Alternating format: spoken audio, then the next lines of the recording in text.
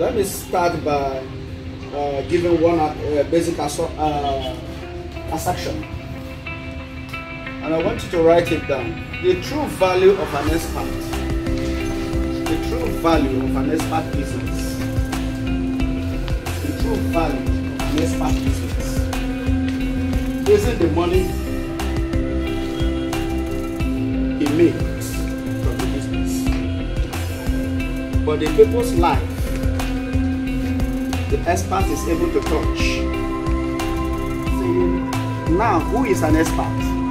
Because when they call us experts in the business, most people feel afraid to answer the word expert because it's as if it is too big.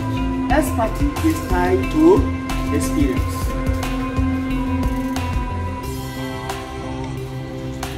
And experience because you have done it over the years.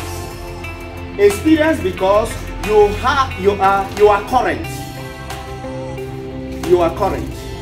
I was speaking in Kogi State Government House, and the SSG, the Kogi State Government, after my speech, he said, you can't be correct if you are not current.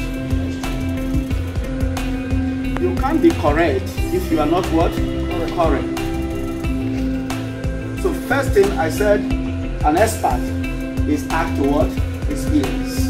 And that an expert can never, the expert is, people are always afraid of being an expert in their field and dodge away from it because they feel they don't have enough information. Without information, you cannot be an expert in your field. Therefore, I urge every one of us to seek for information.